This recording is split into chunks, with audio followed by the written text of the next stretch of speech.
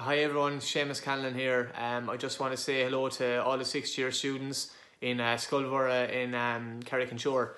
I know it's been a difficult time for you, probably more so than anyone with the leaving cert and all the uncertainty around that, but hopefully now you can kind of put that to bed and you get what you want out of it, and you can enjoy, I suppose, the rest of the summer as best as you can.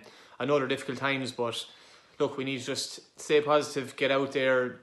I know we can't meet too many of our friends now, but just get a bit of fresh air and get out and try and enjoy it and try and, I suppose, make the most of it. As I said, we stay positive. We try keep, I suppose, a bit of fitness going or something like that. Whatever clears the head, whatever keeps you focused. Make a routine.